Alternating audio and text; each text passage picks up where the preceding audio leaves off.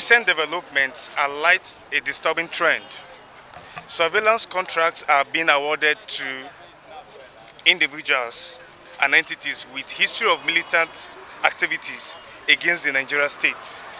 Such decisions not only compromise national security, but also risk empowering this group to further arm themselves, thereby perpetuating violence and instability in a region already beset by challenges. The shocking attack in Okoma village, resulting in tragic loss of 70 soldiers, serve as a stark reminder of the consequences of arming those with history of violence. The coalition insists that entrusting pipeline security to those with militant backgrounds undermines Nigeria's sovereignty and international reputation, particularly within OPEC.